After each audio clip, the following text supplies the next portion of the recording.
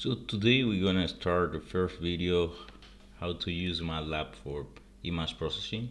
So today the simple one, I will show you how to create a new file here in my lab, how to use the imread for reading the image. So let's start here. As you can see, you have these tabs. My MATLAB is very old, so your MATLAB should be better. Maybe visually is more modern. So let's start here new. You can have a script, you can have a live script, you can have function sample class. So in this case we are just going to create a new script. Here you see you can save it or you can just write your code here. Here you have your command window that we will see all the output here. Here you will have all the variables that we are creating here. So let's clear all of them also. Okay, now we have almost everything empty.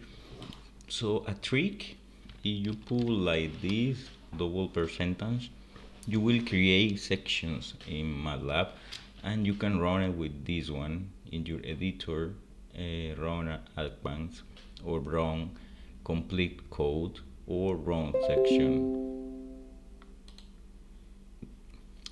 So let's start. Sorry for that, my friend.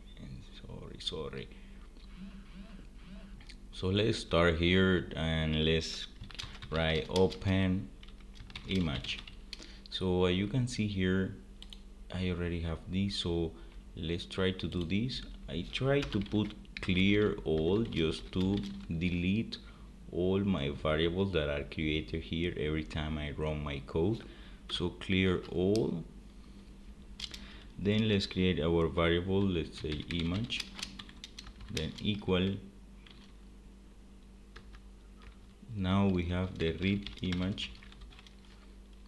Then we can copy this. Okay, and we put the string.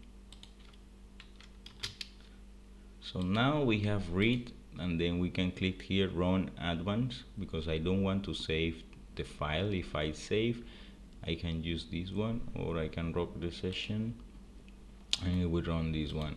So here we have the image. As you know, the image have 3 different colors. So later on I will show you when you have the image you will get the 3 layers, the red, the green and blue. So let's continue. Now you want to show this, so you can imshow, and this is easy to remember because this will be like image.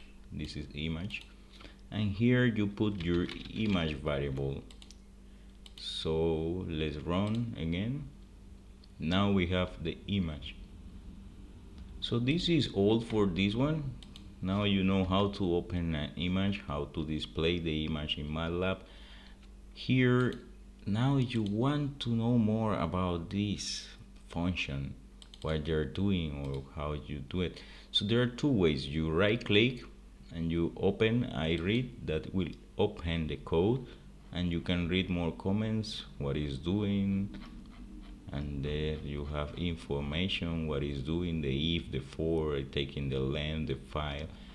So here you can get information, and if you want more description, you right click and help on imread, and it will open you a new window describing the function, and it will give you some examples. Also here you can type help imread and it will show you, but I don't like this because difficult to read, no very friendly.